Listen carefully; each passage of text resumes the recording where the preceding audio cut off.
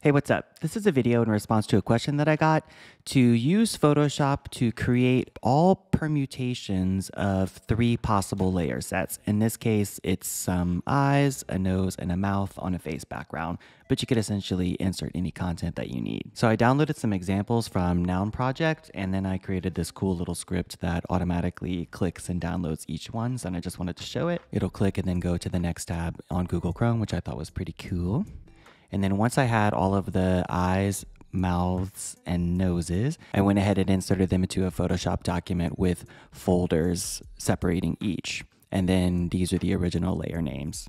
And then I found this script by Mechanicius. So in order to run the script, basically for each set, you put an underscore after the layer name and then a period after the art layer.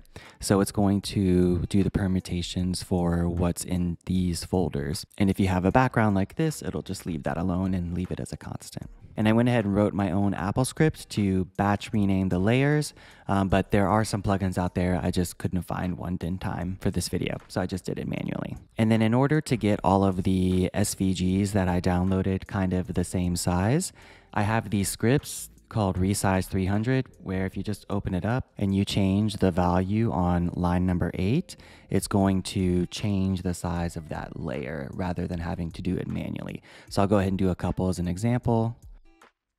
You can see that these 3 noses got bigger. So I'm going to go ahead and undo that back to the smaller size. I'll include this script if you want. You probably could write a Photoshop action for it, but the main part of this video is the following. So once I have it set up and all of my layers inside of the folders with the proper suffixes, I'm going to run the Photoshop Composition Composer script. And then it's going to say how many combinations there are, and it's going to, by default, export a PNG and PSDs. You'll have to click the option, which I'll show you.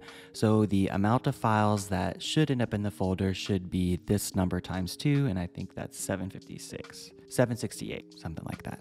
Okay, so I'm going to click yes, and then I'm going to create a folder to export the assets into, and then I'll do yes for include corresponding documents. The first time that I did this little window here, would you like to include, it kind of stuck there, but the correct number of files ended up in the folder.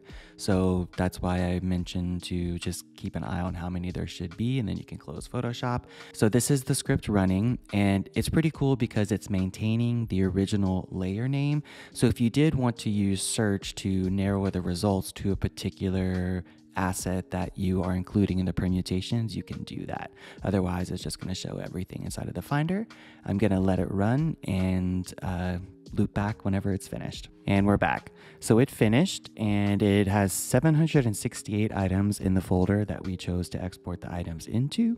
I'm opening it up in Bridge, and then you can see all of the combinations. So the original question included smart objects, so these obviously could be smart objects, and then if you wanted to have this set in a separate folder and then create another script to randomly import one of the files, that's also possible, but you can go ahead and narrow down which ones are the best, or and then work from them with there. So yeah, I hope this helps. Thanks so much for watching, and see you next time. Later. Oh, Happy New Year. Happy New Year.